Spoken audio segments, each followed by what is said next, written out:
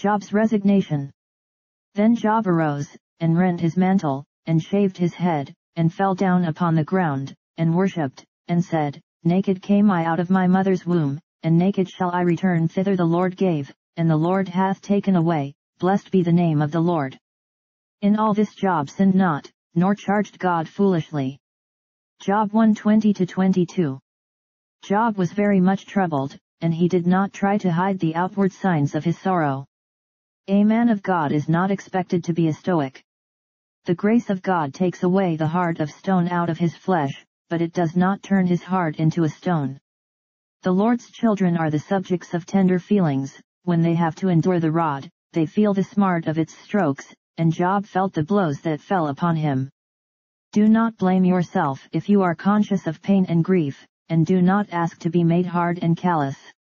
That is not the method by which grace works. It makes us strong to bear trial, but we have to bear it. It gives us patience and submission, not stoicism.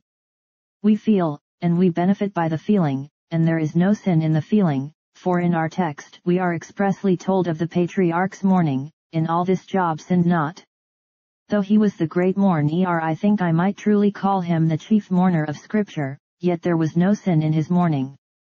Some there are who say that, when we are heavy of heart, we are necessarily in a wrong spirit, but it is not so. The Apostle Peter saith, if need be ye are in heaviness through manifold trials, but he does not imply that the heaviness is wrong. There are some who will not cry when God chastiseth them, and some who will not yield when God smites them. We do not wish to be like them. We are quite content to have the suffering heart that Job had, and to feel the bitterness of spirit, the anguish of soul which racked that blessed patriarch.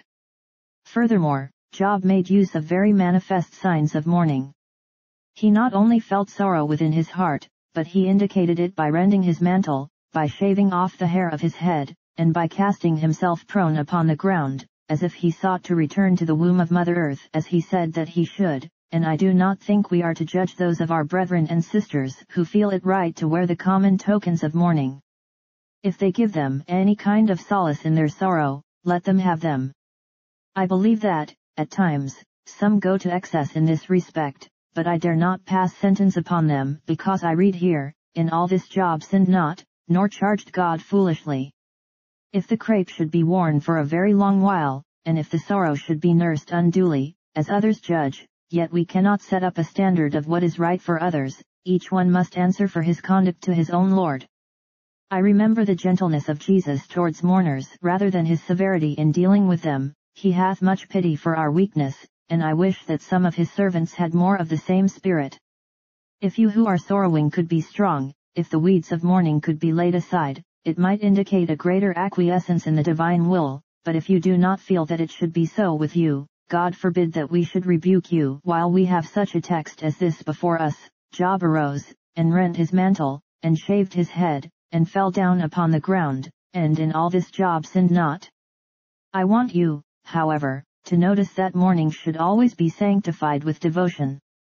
It is very pleasant to observe that, when Job had rent his mantle after the Oriental custom, and shaved his head, in a manner which, in his day, was not forbidden, but which under the Mosaic law was prohibited, for they might not cut their hair by way of mourning as the heathen did, and, after the patriarch had fallen down upon the ground, he worshipped. Not, he grumbled, not, he lamented, much less that he began to imprecate and use language unjustifiable and improper, but he fell down upon the ground, and worshipped. O dear friend, when thy grief presses thee to the very dust, worship there.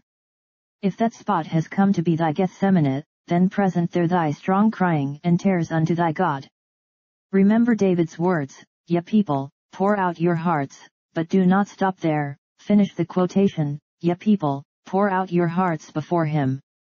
Turn the vessel upside down. It is a good thing to empty it, for this grief may ferment into something more sour. Turn the vessel upside down, and let every drop run out, but let it be before the Lord. Ye people, pour out your hearts before him. God is a refuge for us.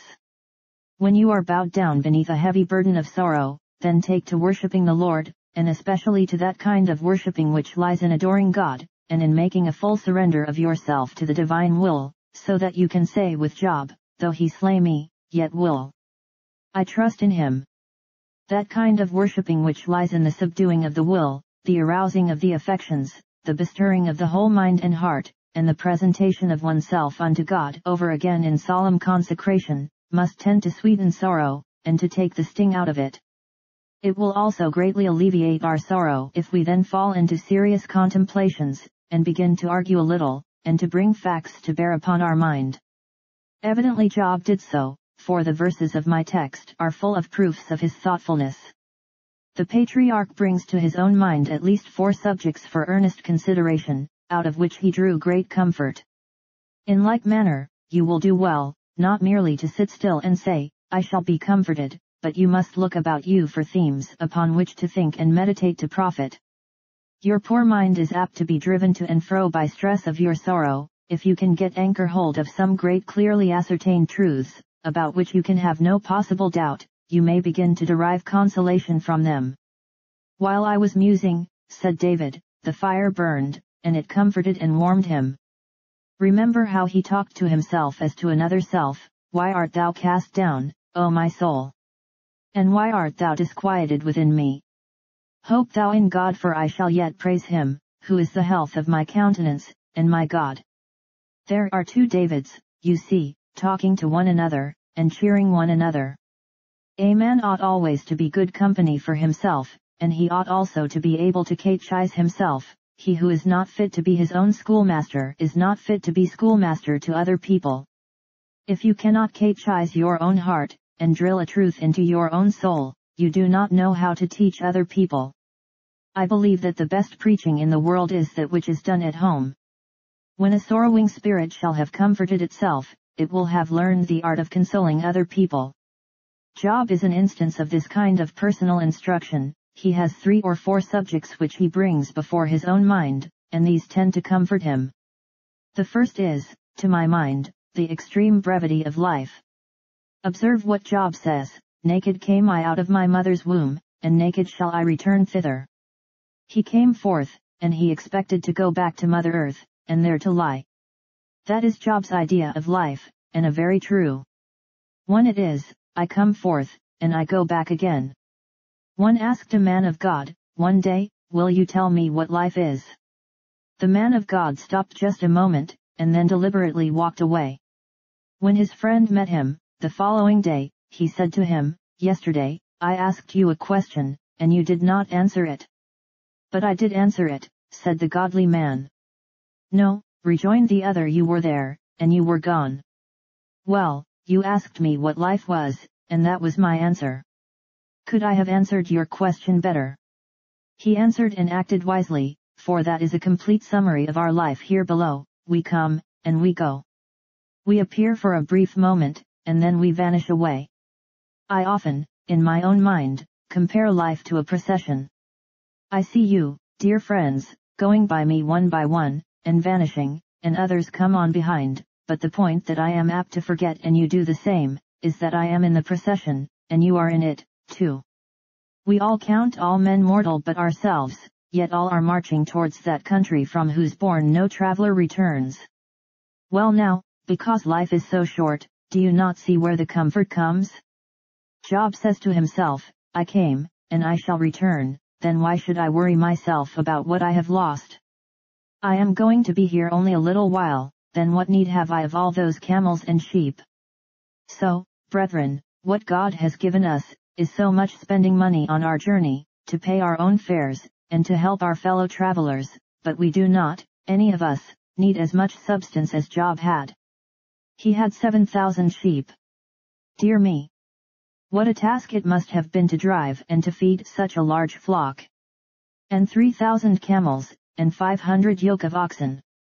That is, 1,000 oxen. And 500 she-asses, and a very great household. Our proverb says, the more servants, the more plagues, and I am sure it is true that the more camels, the more horses, the more cows, the more of such things that a man has, the more there is to look after, and to cause him trouble. So Job seems to say to himself, I am here for such a little time, why should I be carried away, as with a flood, even when these things are taken from me? I come and I go, let me be satisfied if other things come and go. If my earthly stores vanish, well, I shall vanish, too. They are like myself, they take to themselves wings, and fly away, and by and by I too shall take to myself wings, and I shall be gone. I have heard of one who called life, the long disease of life, and it was so to him, for, though he did a great work for his master, he was always sickly. Well, who wants a long disease? There's the respect that makes calamity of so long life. We want rather to feel that it is not long, that it is short, and to set small store by all things here below, and to regard them as things which, like ourselves, appear but for a time, and soon shall be gone. Further, Job seems especially to dwell with comfort upon the thought, I shall return to the earth, from which all the particles of my body originally came, I shall return thither. Ah, said one, when he had seen the spacious and beautiful gardens of a wealthy man, these are the things that make it hard to die. You recollect how the tribe of Gad and the tribe of Reuben went to Moses, and said, If we have found grace in thy sight, let this land be given unto thy servants for a possession, and bring us not over Jordan. Of course, they did not want to cross the Jordan if they could get all their possessions on the other side. But Job had not anything this side Jordan, he was cleaned right out, so he was willing to go. And, really, the losses that a man has, which make him desire to depart, and to be with Christ, which is far better, are real gains. What is the use of all that clogs us here? A man of large possessions reminds me of my experience when I have gone to see a friend in the country, and he has taken me across a plowed field, and I have had 2 heavy burdens of earth, one on each foot, as I have plodded on. The earth has clung to me, and made it hard walking. It is just so with this world, its good things hamper us, clog us, cling to us, like thick clay, but when we get these hampering things removed, we take comfort in the thought, we shall soon return to the earth whence we came. We know that it is not mere returning to earth, for we possess a life that is immortal, we are looking forward to spending it in the true land that floweth with milk and honey, where, like Daniel, we shall stand in our lot at the end of the days. Therefore, we feel not only resigned to return to the womb of Mother Earth, but sometimes we even long for the time of our return to come. A dear servant of God, whom you would all recognize if I mentioned his name, was talking with me concerning our dear departed brother, Hugh Stowell Brown, and he said, all the brethren of my age and yours seem to be going home, they are passing away, the fathers and the leaders are going, and I could almost wish, he added, that our Heavenly Father would put my name down as the next to go. I said that I hoped the Lord would not do so, but that our brother might be spared to labor a while longer here, but that, if I might put in another name, I would plead for my own to go in there instead of his. Happily, we have nothing to do with the date of our homegoing, it is out of our hands, yet we are glad to feel that, when the time of our departure shall arrive, it will be no calamity, but a distinct advancement, for the Master to bid us to return to the dust whence we came. Return, ye children of men, he will say, and we will joyfully answer, Yes, Father, here we are, glad to stretch our wings, and fly straight to yonder world of joy, expecting that even our poor bodies, by and by, at the trump of the archangel, shall come back to thee, and we shall be like thine only begotten Son, when we shall see him as he is. Secondly, Job seems to comfort himself by noticing the tenure of his earthly possessions. Naked, says he, came I out of my mother's womb, and naked shall I return thither.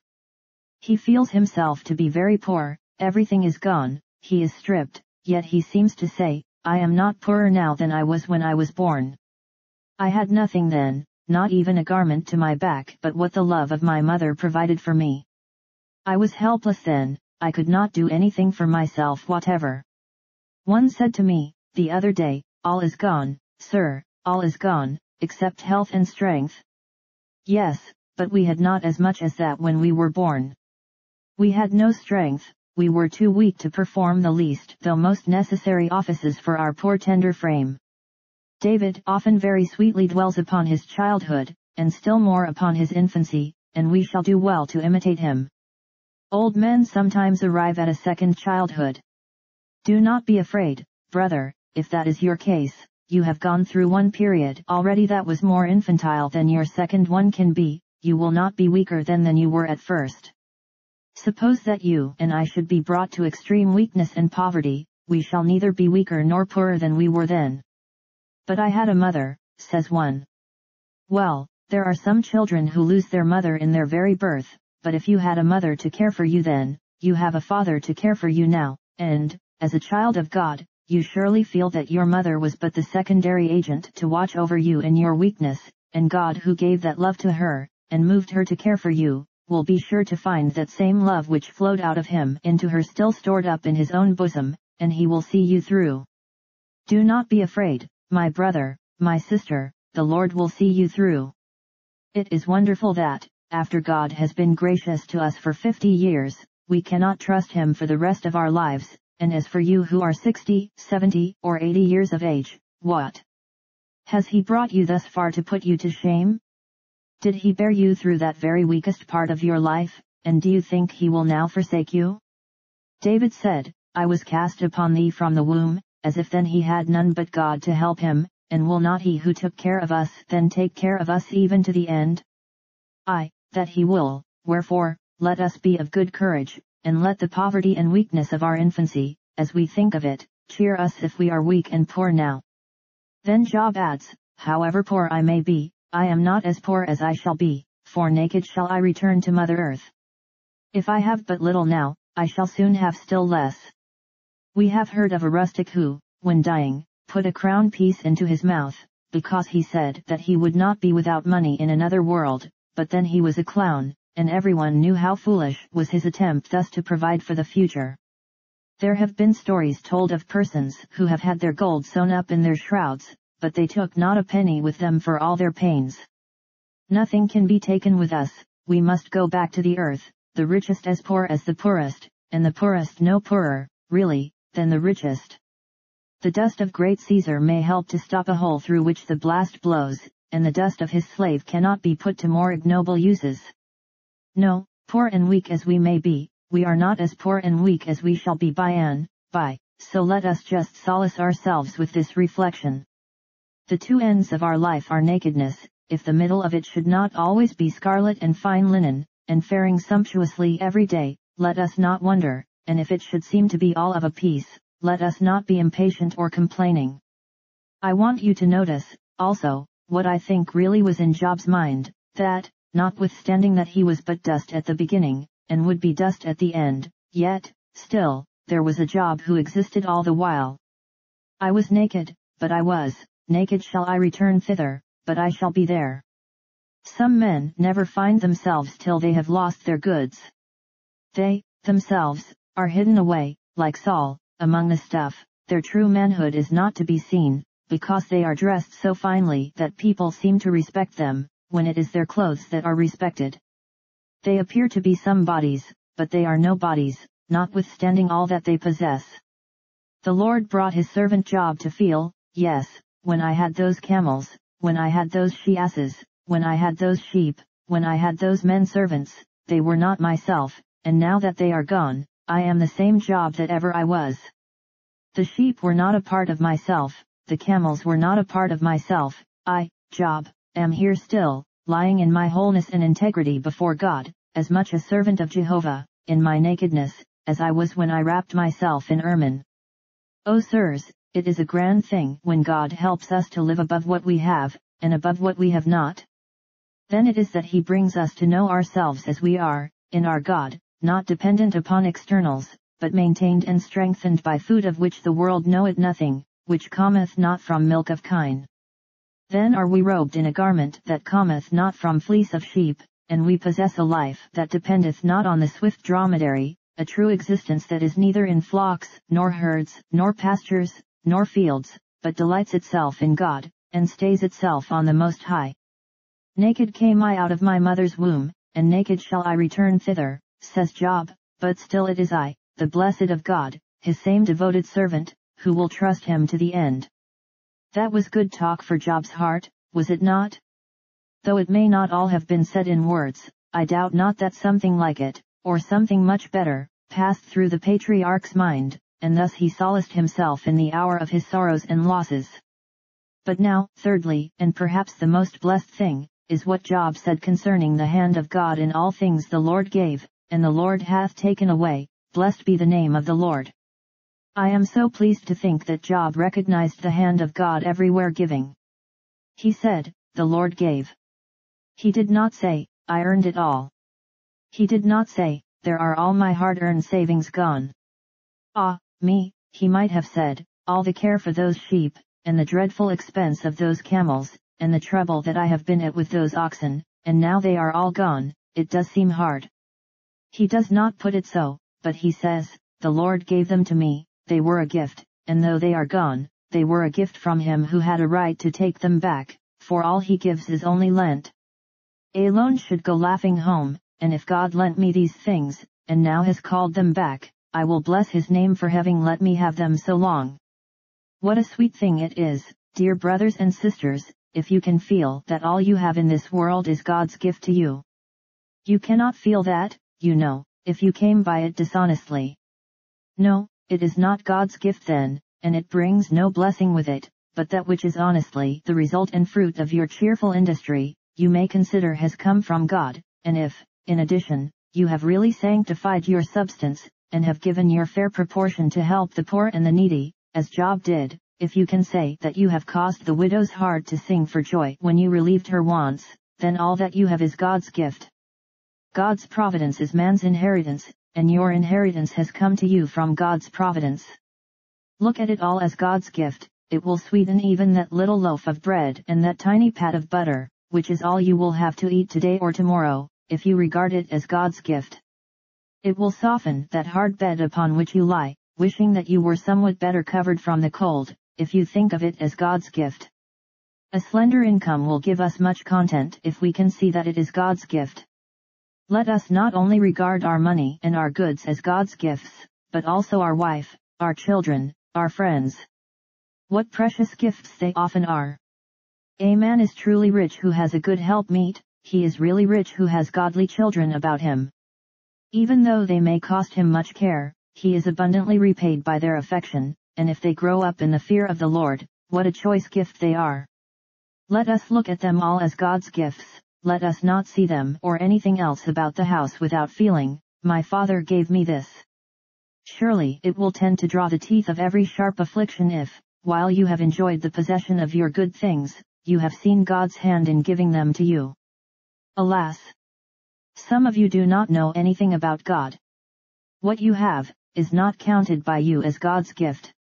You miss the very sweetness and joy of life by missing this recognition of the divine hand in giving us all good things richly to enjoy. But then, Job equally saw God's hand in taking them away. If he had not been a believer in Jehovah, he would have said, "Oh, those detestable Sabaeans. Somebody ought to go and cut to pieces those Chaldeans." That is often our style, is it not, finding fault with the secondary agents? Job has nothing to say about the Sabaeans or the Chaldeans, or the wind, or the lightning.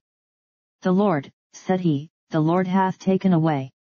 I believe that Satan intended to make Job feel that it was God who was at work when his messenger said, "The fire of God is fallen from heaven, and hath burned up the sheep." "Ah," said Satan, "he will see that God is against him." The devil did not succeed as he thought he had done, for Job could see that it was God's hand, and that took away the sting of the stroke. The Lord hath taken away. Aaron held his peace when he knew that the Lord had done it, and the psalmist said, "I was dumb with silence, I opened not my mouth, because thou didst it," and Job felt just that. It is the Lord, let him do what seemeth him good. Never mind the secondary agents, do not spend your strength in kicking against this bad man or that, he is responsible to God for all the evil he has done, but at the back of these free agents there is a divine predestination, there if an overruling hand, and even that which in men is evil may, nevertheless, in another light, be traced up distinctly to the hand of the Most High. The Lord gave, and the Lord hath taken away. Will you recollect that with regard to your children? If Job had lost his eldest son alone, he might have needed much grace to say, "The Lord gave him, and the Lord hath taken him away." Job had lost his eldest son, but he had lost 6 more sons, and he had lost his 3 daughters as well. I have known a mother say, "My 2 dear boys sickened and died within a week, I am the most tried woman who ever lived." Not quite, dear friend, there have been others who have excelled you in this respect. Job lost his 10 children at a stroke. O death, what an insatiable archer thou wast that day, when 10 must fall at once. Yet Job says, the Lord hath taken away. That is all he has to say about it, the Lord hath taken away. I need not repeat to you the story of the gardener who missed a choice rose, but who could not complain because the master had plucked it. Do you feel that it is just so with all that you have, if he takes it? Oh, yes. Why should he not take it? If I were to go about my house, and take down an ornament or anything from the walls, would anybody say a word to me? Suppose my dear wife should say to the servant, where has that picture gone, and the maid replied, oh, the master took it.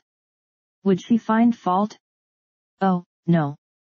If it had been a servant who took it down, or a stranger who removed it, she might have said something, but not when I took it, for it is mine.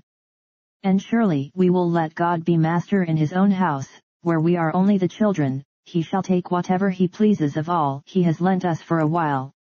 It is easy to stand here and say this, but, brothers and sisters, let us try to say it if it should ever come to us as a matter of fact that the Lord who gave should also take away.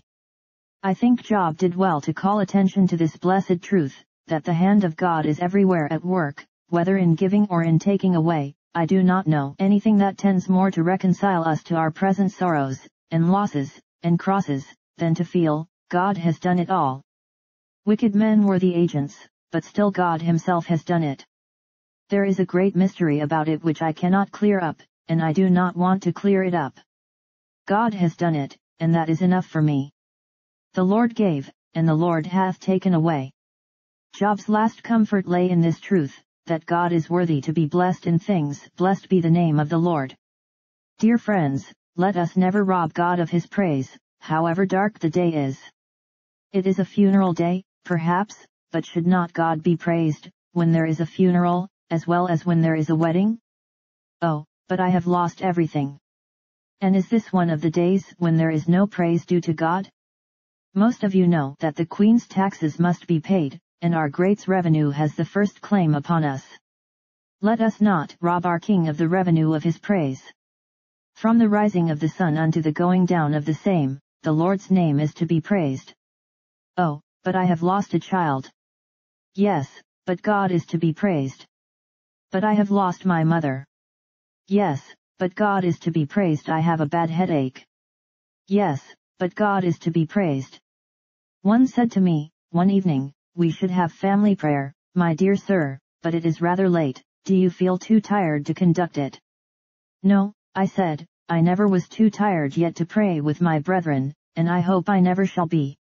If it is the middle of the night, let us not go to bed without prayer and praise, for we must not rob God of his glory. There is a mob in the street, but we must not rob God of his glory. Our goods are getting cheaper and cheaper, and we shall be ruined in the market, but let us not rob God of his glory. There is going to be, I do not know what, happening by and by. Yes, but we must not rob God of his glory. Blessed be the name of the Lord. Job means that the Lord is to be blessed both for giving and taking. The Lord gave, blessed be his name. The Lord hath taken away, blessed be his name. Surely it has not come to this among God's people, that he must do as we like, or else we will not praise him. If he does not please us every day, and give way to our whims, and gratify our tastes, then we will not praise him. Oh, but I do not understand his dealings, says one. And are you really such a stranger to God, and is God such a stranger to you, that, unless he enters into explanations, you are afraid that he is not dealing fairly with you? Oh sir, have you known the Lord for 20 years, and cannot you praise him for everything? Brethren, some of us have known him 40 years now, perhaps some of you have known the Lord for 50 years, are you always wanting to have chapter and verse and explanations from him before you will praise him? No, no, I hope we have gone far beyond that stage. God is, however, specially to be praised by us whenever we are moved by the devil to curse. Satan had said to the Lord concerning Job, put forth thine hand now, and touch all that he hash, and he will curse thee to thy face, and it seemed as if God had hinted to his servant that this was what the devil was aiming at. Then, said Job, I will bless him. His wife suggested afterwards that he should curse God, but he would do no such thing, he would bless him. It is usually a wise thing to do the very opposite to what the evil one suggests to you. If he says, curse, do you bless? Remember the story of a man who was going to give £1 to some charitable institution. The devil said, no, you cannot afford it.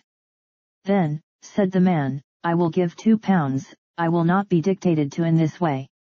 Satan exclaimed, you are a fanatic. The man replied, I will give £4.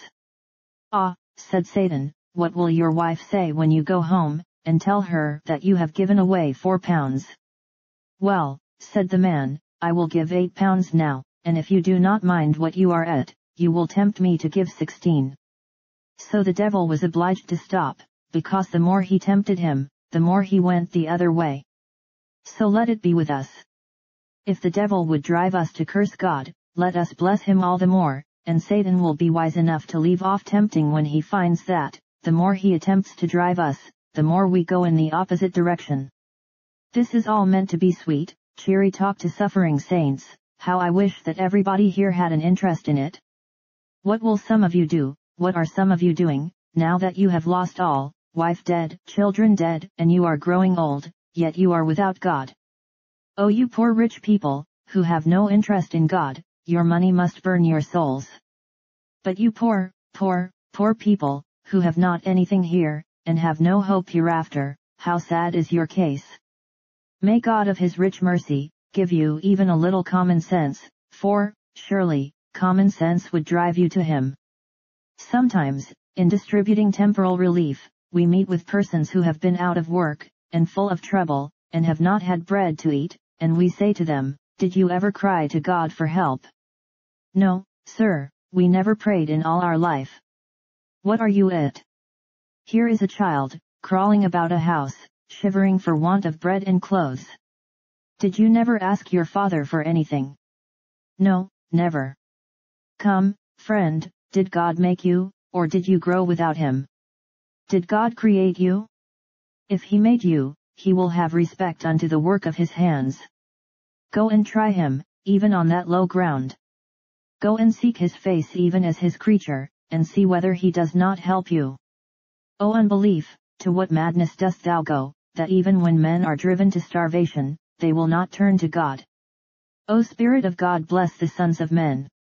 Even through their fears, and sorrows, and losses, bless them, and bring them in penitence to the Saviour's feet, for his dear name's sake. Amen.